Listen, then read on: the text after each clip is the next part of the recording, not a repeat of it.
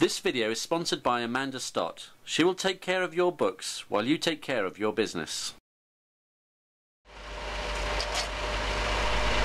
At 4:26 last Friday morning, the Cheshire Fire and Rescue Service responded to an emergency call.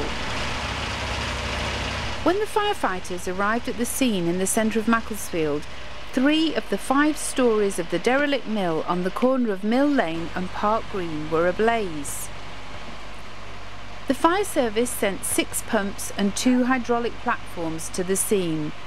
The main fire was brought under control in about an hour, but Park Green remained closed for the rest of the day as firefighters continued to douse the roof and several hot spots within the building. The former Gradus building was completely gutted and a demolition company has now been called in to clear the site and make the area safe. Nobody was reported to have been injured in the incident.